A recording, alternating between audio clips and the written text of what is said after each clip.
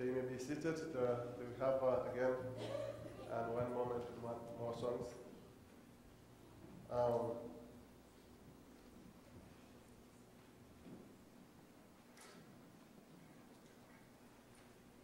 Let me welcome you again in the Word of God. We can read together Ruth, chapter 1. We'll read from verse 11. Then we'll jump to verse 16. Ruth, chapter 1, verse 11. Then we'll jump to verse 16. But Naomi said, "Return home, my daughters. Why would you come with me? I am going to have any more sons who could become your husband. Return home, my daughters. I am too old to have another husband.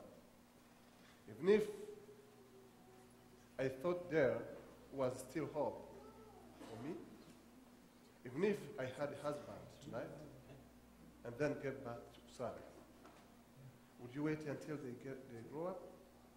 Would you remain unmarried for them? No, my daughters. It's more better for me than for you, because the Lord's hand has turned against me." Verse 16. But Ruth replied, "Don't ask me to leave you or to turn back from you. Where you go, I will go. And where you stay, I will stay. Your people will be my people, and your God will be my God. Where you die, I will die, and there I'll be buried. May the Lord deal with me, be it ever so several, if death separates you and me." The Word of God. Today, in many places, they are talking about Mother's Day. And when in the morning, mothers wake up, I see sometimes my wife, she wakes up every time, said, "I have to see if my kids have breakfast. Maybe they can forget breakfast when they go to school." I see how they take care, they have love, they want to take care for their kids. Mother's Day is a beautiful time to remember. We have a proverb in my language which says that you can have everything, but if you lost your mom, no one can replace your mom or bring back your mom. So many things are duplicate, but your mom is not duplicate. Your mom is mom. So, people said, happy Mom Days. It's a story of love, of God's love. I love you, Mom. That's how kids say it. I love you, Mom. So when I was reflecting on this, on Mother's Day, to celebrate in personal or in collective ways, sometimes publicly we do these collective ways without taking attention or without deeply understanding what this word means. Mother's Days. Mother's mom, my mom, mother, ma mère, even the language you can use. But mother is mother. So when we went back to respond in Christianity, how we Christians, we shift from this word, the movement, to think about mom, my mom, our mom. Do we find the models on the mothering Bibles? Yes, I was reading Sarah in Bible. She was called the mother of faith. Mother of faith. And she loved her son.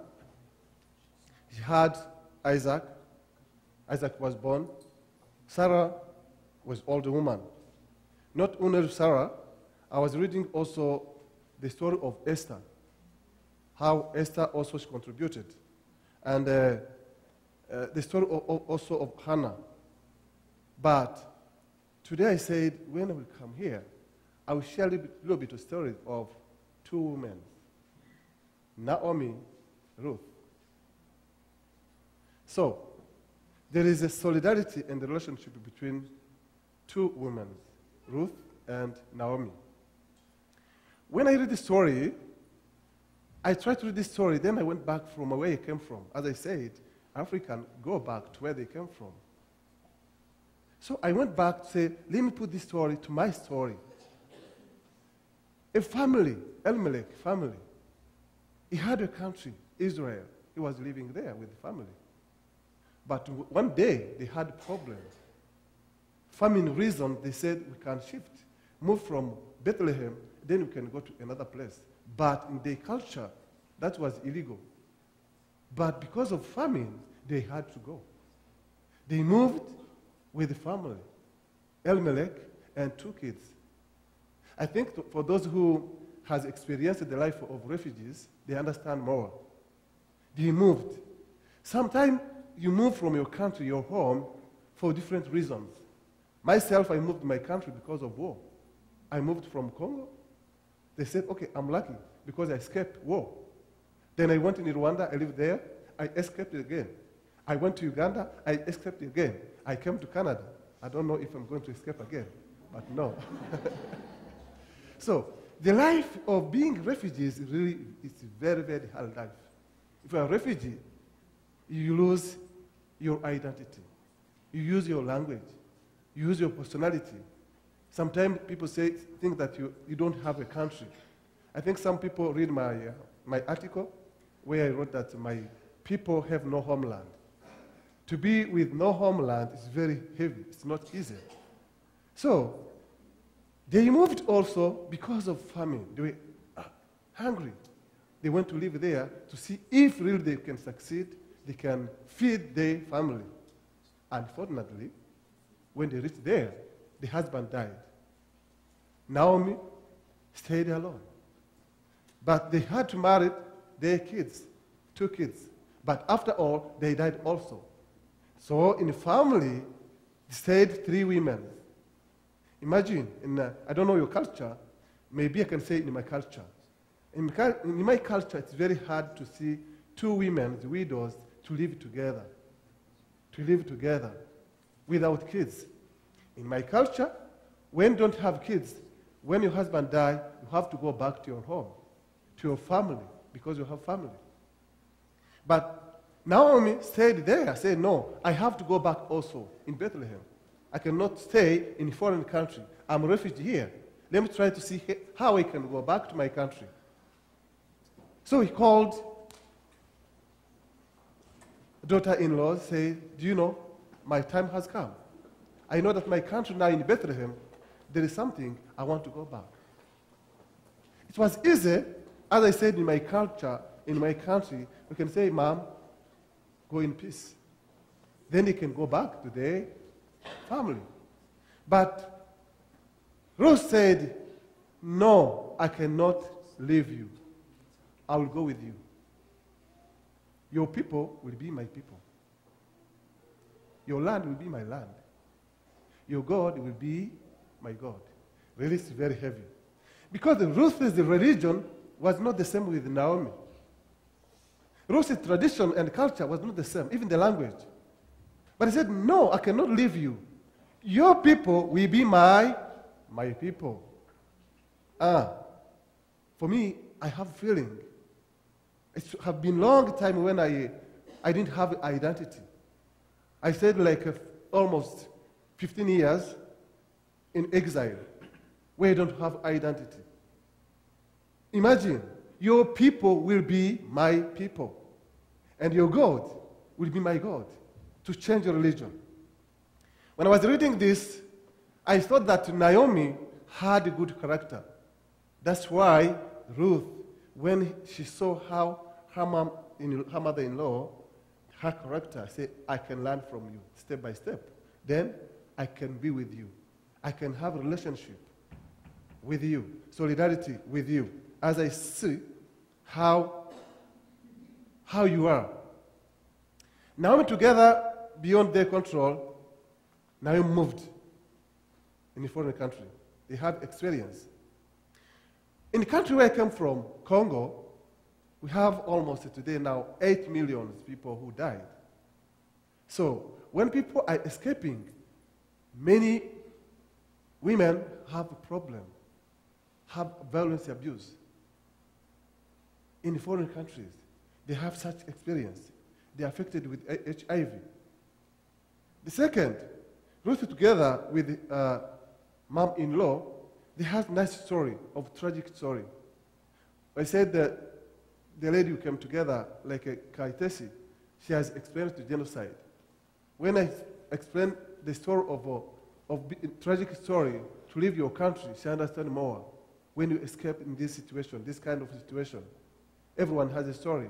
Then you know, Bethlehem was a house, a land, a region of bread. But they didn't know that in Bethlehem they can have something. But they moved, they went to another country, in a foreign country. In a foreign country, refugee country, they had trouble. They had hard situation. In Mother's Day today, 2 ladies in solidarity, in a relationship. I came back also to my house, to my family, my children. I say, is there any relationship that my daughter can work with me? I say, my dad, you are my dad, but where you will go, I will go with you. Where you will die, I will die with you. Your God will be my God. Do you see families today, in one family, husband and wife, they have different religions, different languages, different accounts, bank account. My bank account, your bank account. So different cars, different reasons like that. They live together, and yet they are not together. But these foreigners, they work together. Your people will be my people. How a foreigner woman can say your people will be my people? And my wife and my husband, my wife will say, no, your people is not my people. And yes, she is my wife. Your people is not my people. Let me give you an example. Such example is not good, but let me give you this example. Tonight, we're talking, I was with Kaitesi and the one pastor together. We're going back, and we said about the time of genocide, that one husband was a military. So they were looking to kill people, let me say to kill people. And, but in the house, the husband married a woman who in a different tribe, okay? So, but his son was there. And asked Dad, where you come from? I was going to look at those enemies to kill them. I said, Dad, you're going to look enemies to kill them? Why? And you leave those enemies here in your house? No, I don't have enemy. So he knew that the enemies are in a room like that. So they are here? Yes. They were on table eating food. I say, can you tell me where they hide? So they are here. Show me. My mom. If you want to kill them, start by killing my mom. My mom is not the same tribe with you. You have to kill her first before you go to kill other people. Kill her.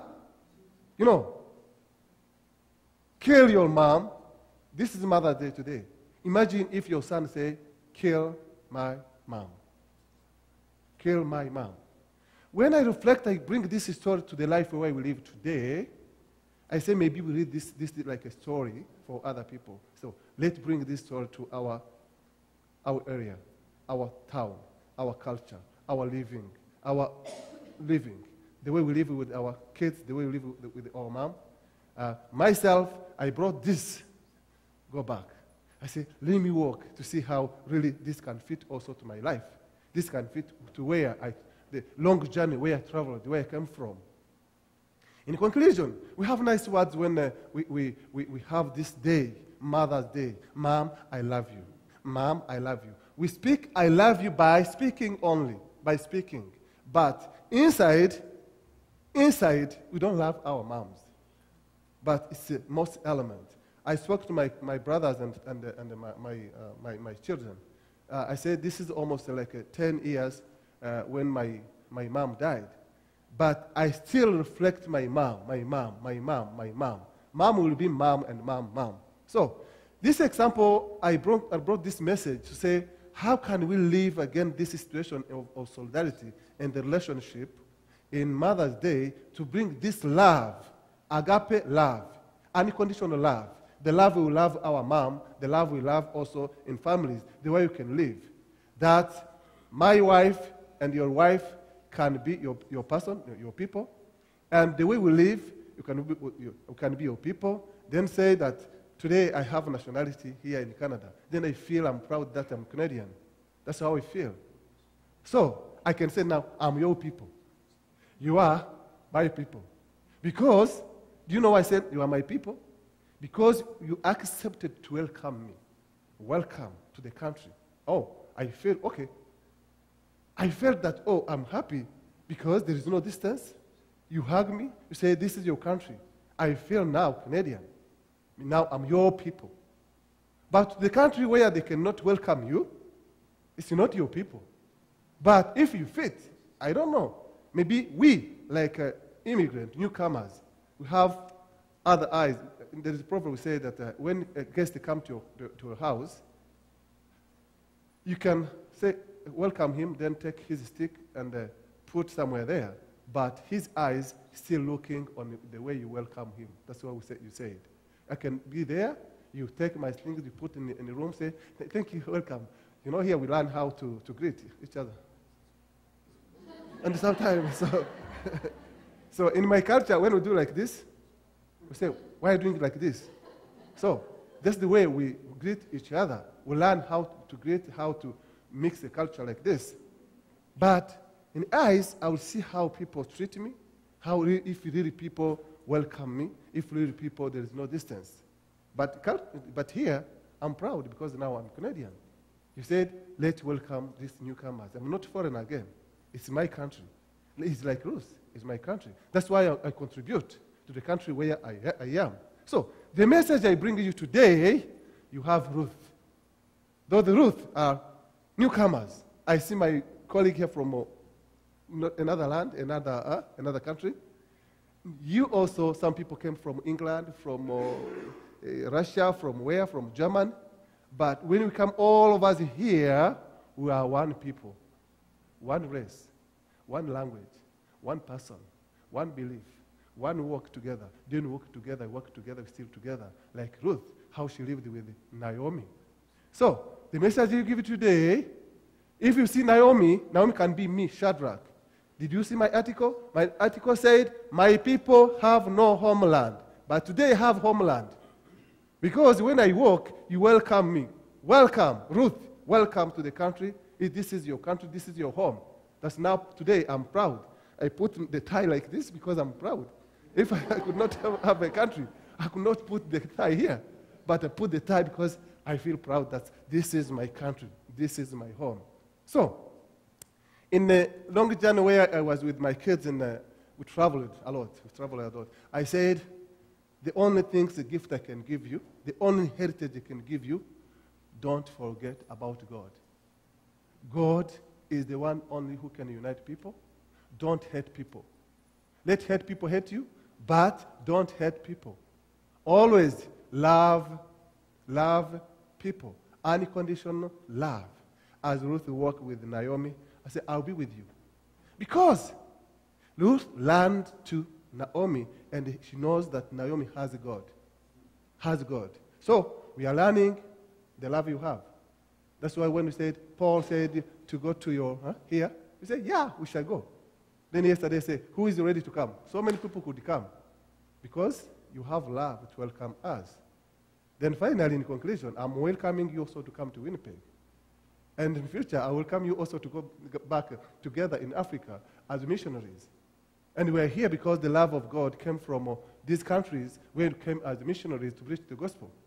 And we read the Bibles. That's why I knew the story of Ruth and Naomi.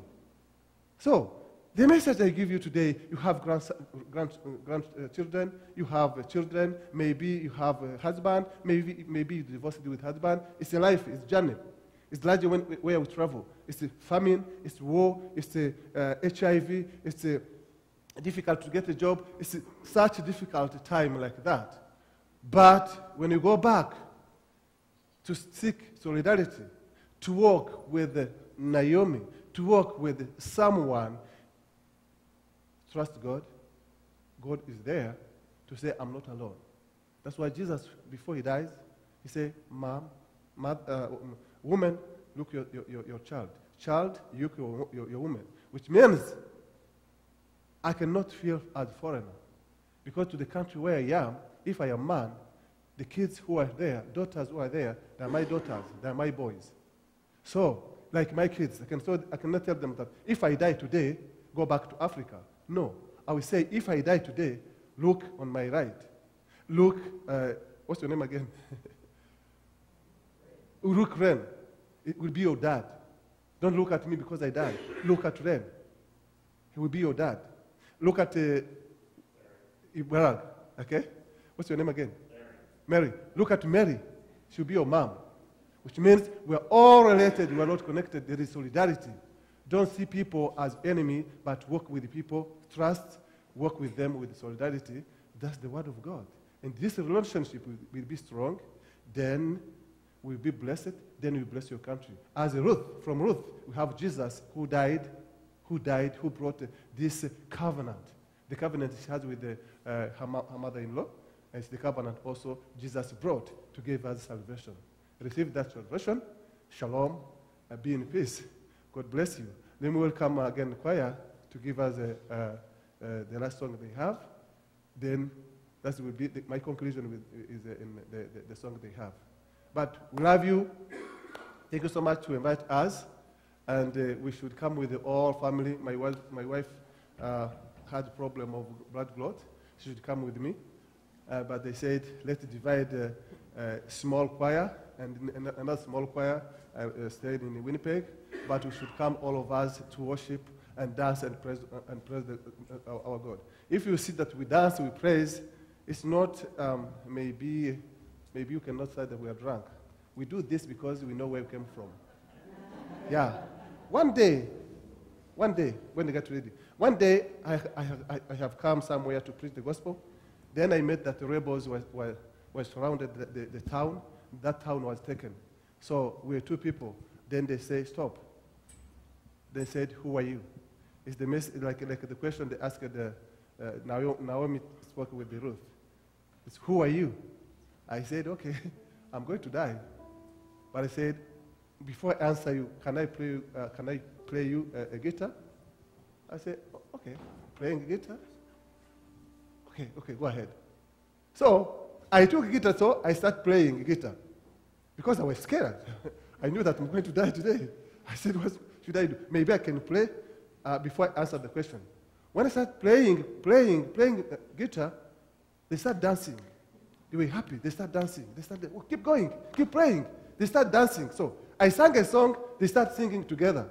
And that was my day. After I played, I sang the song, saying, okay, are you a pastor? I said, yeah, I am. Okay, thank you so much. Could you preach to us? Yeah. I put the guitar down. I started preaching. In that central, I had the same day 200 people turn their life to Jesus. And the second, after 2 weeks, we went back to baptize 100 people. Because that's why I said, okay, always when I get chance, I'll be singing and then dance for the Lord. Because this day I should die, but because I was dancing. They danced with me. I say, oh, God now, do what? He broke the chain. Did you practice the song? There is a power. Let's go. There is a power in the name of Jesus. There is power in the name of Jesus. There is power in the name of Jesus. To break every chain, break every chain, break every chain. There is power. There is power in the name of Jesus. There is power. There is power in the name of Jesus. There is power.